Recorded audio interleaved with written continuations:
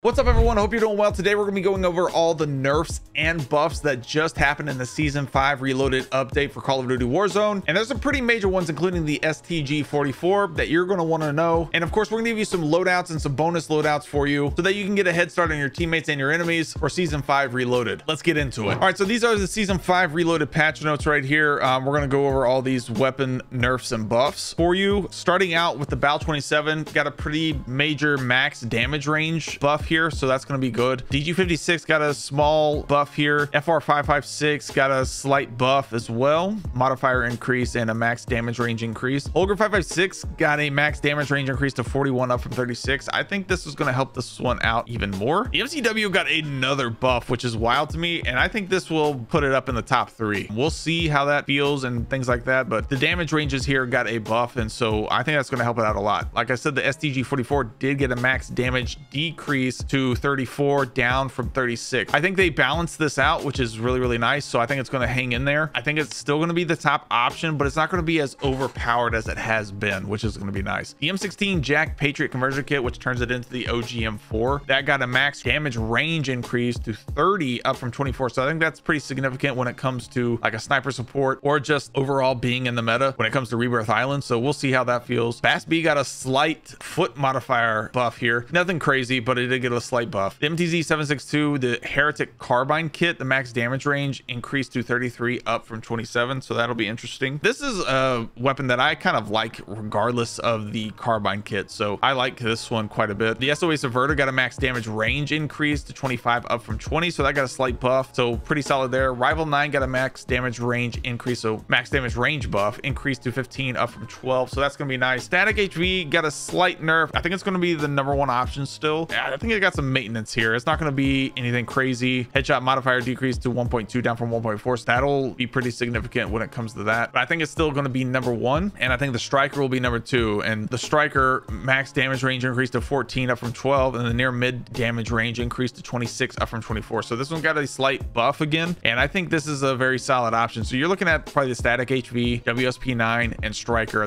as your top 3 right there. The Lockman Shroud got the Decimator conversion kit that turns it into a full auto, basically the MP5. Max damage range increased to 13 up from 12, so that's not a crazy buff there, but it is a buff. Pulled Me at 762, I've always loved this. This got a slight buff as well. This has always been usable to me, but I think this makes it even more usable. And then you got that RPK Jack Cataclysm conversion kit, which makes it like a DMR. It got a slight nerf, some more maintenance to it. I say slight nerf, it's just got some adjustments is kind of how I like to say that. DM56 marksman rifle, max damage range increased to 43 up from 36, that got a buff. MCW 6.8 increased the rate of fire to 353, so that got a slight buff as well. Lower torso modifier increased to 1.2 up from 1. Look at the MCW 6.8. I'm going to do a video on this probably. I'm going to check it out and see if it does well. Then you had some adjustments to all these handguns and stuff. No major buffs or nerfs, but you got some hip fire adjustments and things like that. So X13 autos and the Damon probably are still here pretty solid options. The FTAC Siege is pretty good too. Keep a lookout for those, but those, you know, we'll see how it goes. But these are remember, these are MW2 pistols, but yeah, I still like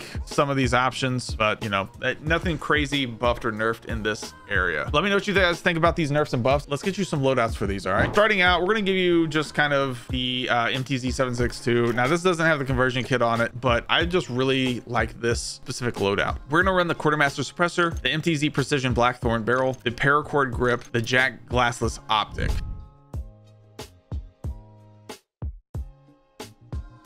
Next up, we have the SOA Subverter, which did get that buff, and the Bass B, which did get the buff. Don't pair these together. You can mix and match any of these loadouts. They are not in any specific order, but I just wanted to make sure that you guys have these loadouts for these buffed weapons. We're going to use the Quartermaster Suppressor for this SOA Subverter, Dozer 90 Long Barrel, Paracord Grip, 50 round drum, and then I'm rocking the Motion V2 Heavy stock. This gives it a ton of recoil control, which was really nice.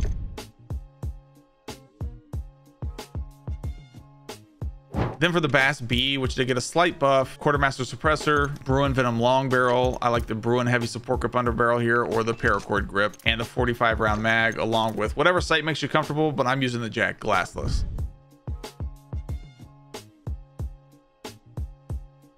Then the Rival 9 got a slight buff. I'm going to give you a loadout for that. I know a lot of people have been asking for that one. Quartermaster Suppressor, Paracord Grip here. That sprint to fire speed is so crucial with this thing. The 40 round mag or the 50, whichever you prefer. The Rival Vice Assault Grip and the Rival FA Tactical stock. Very solid here.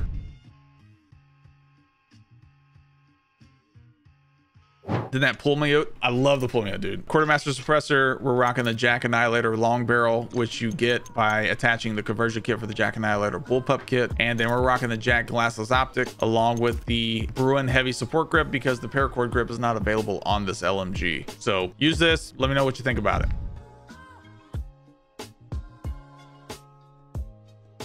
Then for that Lockman shroud, of course, you're going to have that Jack decimator kit, which did get a buff. Then the paracord grip for that sprint to fire Dark Star barrel. Sub OP ammo if you want. You can add a stock to it if you want, but I like the sub OP ammo with a 50 round drum.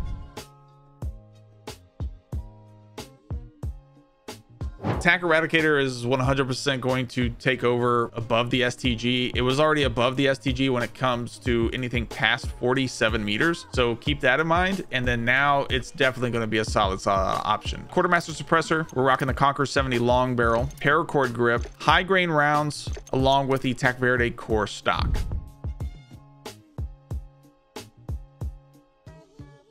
Next up, we have the DG58 LSW SMG. I think this one gets overlooked quite a bit. The buffed Holger 5.56, which is so solid. DG58, you want to add that Jack Nightshade rifle kit, the Quartermaster suppressor, the 40 round mag. I like the Varanus steady grip here, along with whatever sight makes you comfortable. I like running the Jack glassless or the Nidar here, completely up to you.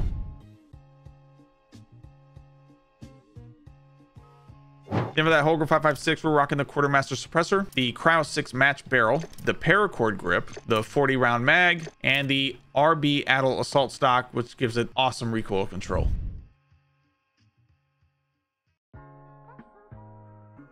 Next, for that M16 with the conversion kit, we're rocking the Quartermaster suppressor, the Bruin pivot vertical grip. This is going to help that recoil kit quite a bit, which it does have quite a bit of. And then we're rocking a 60 round mag, Jack Patriot kit, which makes it into that OG M4, makes it full auto basically, and the Nidar model sight here. You can add high grain rounds or maybe a laser here, but I like the Nidar model sight, just feels more stable.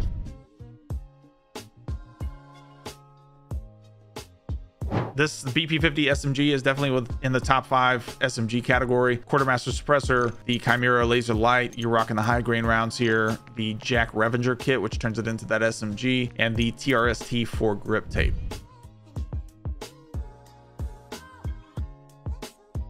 I like the Superior 46. It's not, when it comes to TTK, it's not in the top 5, but its movement just makes it so good that it's hard not to run if you like speed. And then that Bal 27, remember, got a buff, and we're gonna give you a loadout for that as well. Call this one Grease Lightning. We're rocking the XRK Knockout Breach. This is the fastest way it can be built without being terrible. The Board 99 short barrel, XRK Edge hand stop under barrel, the 40 round mag, and that Rescue 9 stock. It's so fast.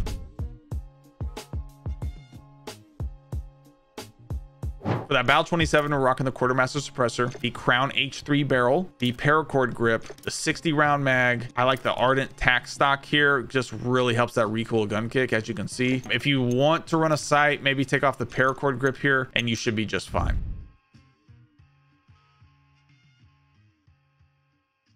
The next loadout, like I said, WSP9, and this MCW just got a buff as well. We're rocking the WSP9 with the Quartermaster suppressor, his short light barrel, paracord grip, 50 round mag, the Marauder grip, and that's going to be a very solid build for you. Let me know what you think about that one in the comments. And then the MCW, we're rocking the Quartermaster suppressor, the Cyclone long barrel, the paracord grip here, the 60 round drum, and whatever sight makes you comfortable. I'm rocking the Jack glassless.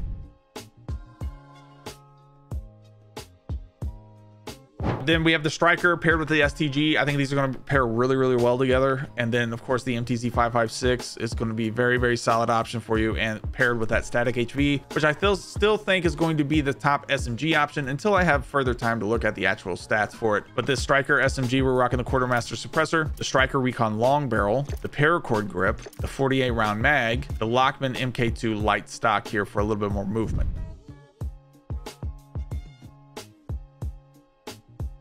And for that STG, it's going to be the same thing as it's been. We're rocking the Quartermaster suppressor, the Heinrichter C70 long barrel, Jack glassless optic, along with that DR79 combo stock, and the 50 round drum. Like I said, it's not going to be as OP as it used to be, but that's kind of the point of the nerf.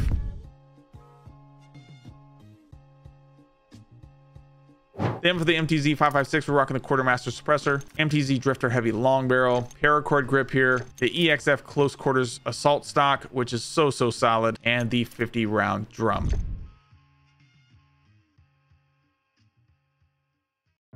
If you found this video helpful or informative, make sure to hit that subscribe button, hit that noti bell, and hit that like button so you don't miss another video like this or like one of these. We'll see you in the next one.